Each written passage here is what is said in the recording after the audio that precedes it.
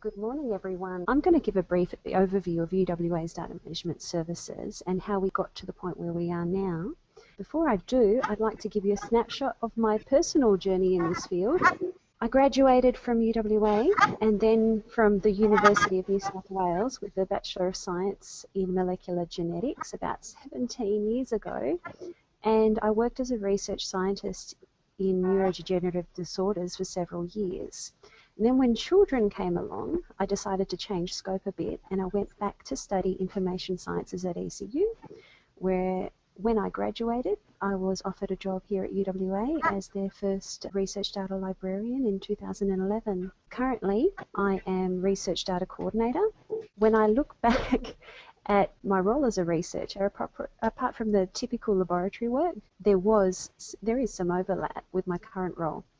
I've gone from doing the research and managing my own data to advising or training other researchers and librarians on research data management theory. And I also help in providing research data management systems to our community here at UWA. Now, the University Library at UWA consists of 6 subject libraries and subject librarians, and they provide a range of research learning support services.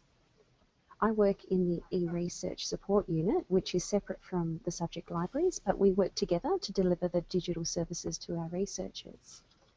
Now, the e-research support unit as a whole was created in 2010 with the appointment of a new director of what was then Information Services, and the focus of this unit is digital developments in library, including research impact, bibliometrics, open access.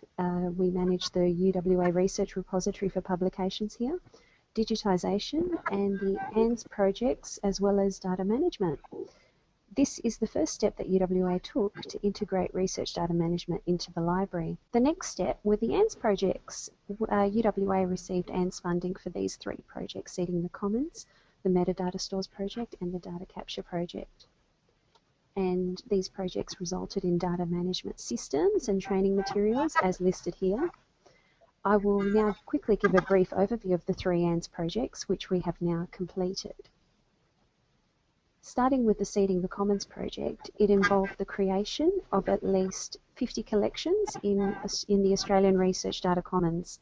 With the ANS funding, UWA was able to hire its first research data librarian, and I managed to manually enter these collections into RDA and through to the ANS registry. The other part of the project consisted of creating training materials and data management guidelines, which are now available in the form of a LibGuide titled Research Data Management Toolkit. The other 2 projects I'm going to speak in a combined mode because they do overlap. The metadata stores and the data capture projects required the delivery of a research data metadata store where records feed automatically into RDA in a RIF-CS format. UWA selected the DSpace software and customized it to meet our requirements.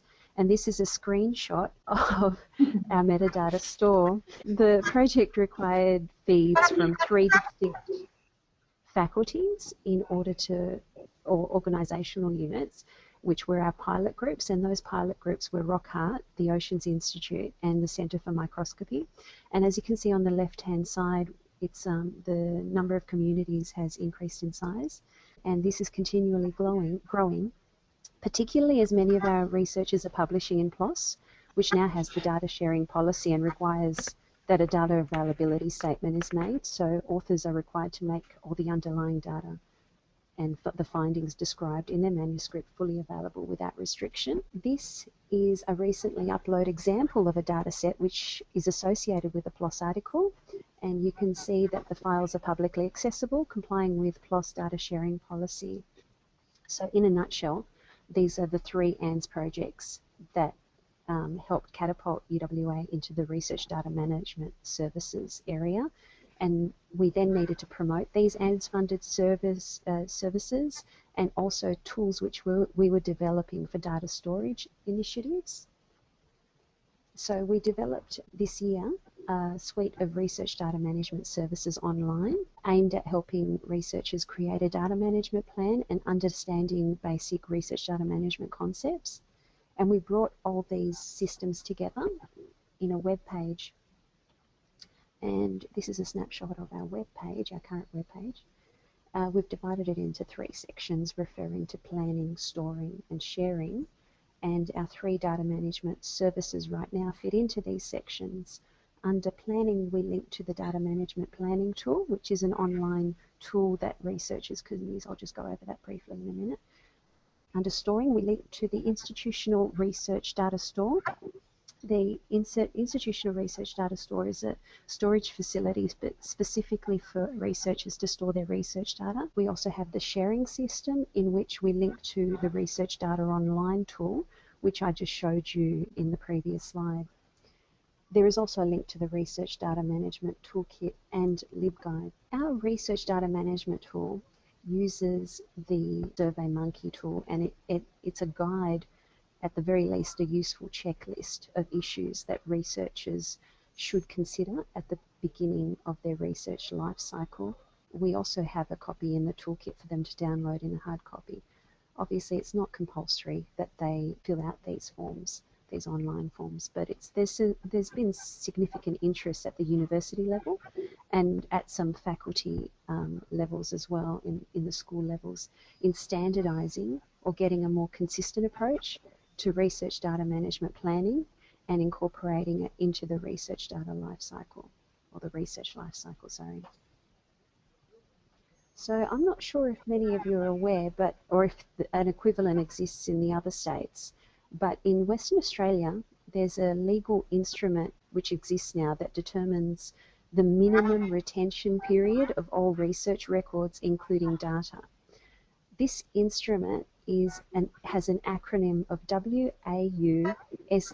We call it the WASDA here, and it overrides all the other guidelines and recommendations, and in some cases exceeds the recommended data retention times. So we have at the very bottom there an indication there that your research records must be retained for a minimum of 7 years after data publication or project completion, whichever is later.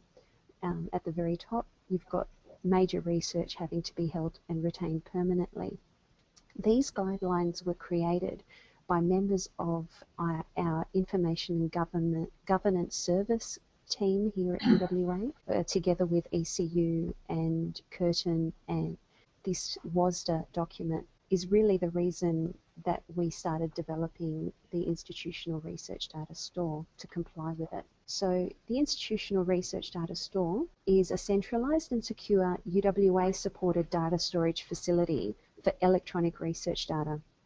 It enables ongoing access to these valuable assets, even after researchers leave or retire or move to other universities. Keep it here and they can take a copy with them. This is the screenshot of the IRDS and the landing page, and it has a range of online request forms for the service, and our researchers can access those via their internal login credentials. It's no cost to the researcher, so they can request a certain size of space for their data. It's available 24/7 on campus via wired access, so it's not Wi-Fi yet.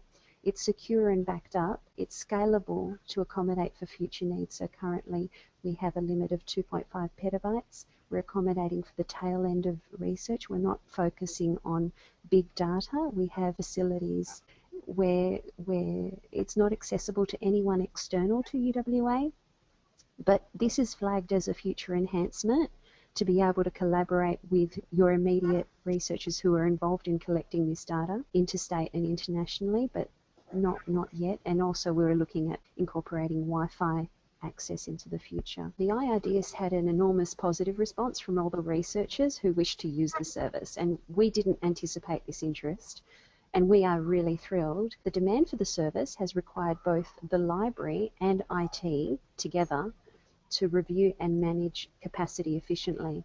So right now we are about to go into live launch, advertise it to everybody, and I'm providing a number of different reports which monitor and gauge use. This is a means of measuring the success of the service well into the future as well. Each request over a certain amount also requires a process between the librarians our faculty liaison coordinators contacting researchers prior to approval. So we also monitor if someone is requesting anything above 5 terabytes, that is their immediate need. We don't want to cater for projected needs, we're catering for immediate needs.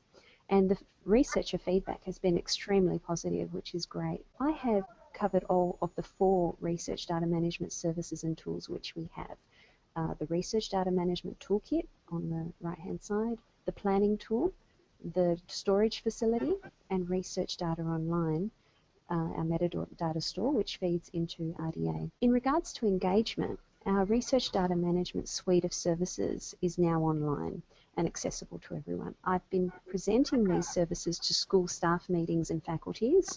I find that the school staff meetings are much more receptive and gain bigger crowds because the faculty meetings are usually over lunch times. We've also conducted research data management workshops for both librarians, faculty liaison coordinators, and researchers. And the faculty liaison coordinators are then fully equipped to liaise with researchers which they encounter and provide information on our services. Researchers who were part of the pilot groups for the Research Data Online and the IRDS have also promoted our services via word of mouth. So where to now? We have introduced services in which there's obviously a need for. Without broad announcements or a full live launch of our research data management services, the uptake has been significant and very positive. So it will be necessary to manage and maintain, improve and monitor these services through reporting. I believe the next step is to cement policies and procedures for our researchers to provide guidance on data management and the appropriateness of using these services in their research. These are currently in the pipeline. Training our librarians and faculty liaison coordinators is essential in communicating a consistent message to of our services to the researchers. This upskilling is ongoing and aims to provide reliable and uniform information which is then disseminated outwards.